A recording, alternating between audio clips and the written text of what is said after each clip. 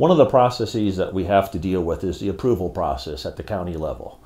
Any project you undertake is going to need approval from the county permitting departments, sometimes planning and zoning, environment, health departments, to get your project through the process and get a building permit issued. We know that process. We are builder developers, so we know how to get large-scale projects through the system. We have relationships with very good civil engineers that will prepare the necessary site plans and stormwater plans and all the environmental plans that we have to comply with in order to get a project approved. So we know that process, we know it well. When we're building one of our house types, it makes things very easy because the architecture is already done and the engineer can get right to the plans. On a custom home, we might have to take a little more extra time to get the plans finalized before the civil engineer can do his thing. Certain counties, for a renovation or for an addition, you can go in 3 to 4 weeks, you will have your permit issued.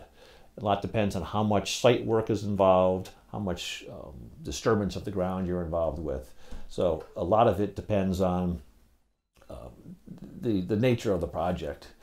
In some counties, if you're going to build a brand new home on a lot that's never been touched, it could be 6 months to a year to get through the approval process before we can start building.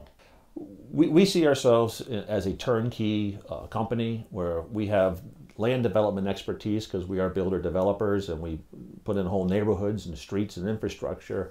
So doing single lots and doing single home projects is something quite easy for us to do.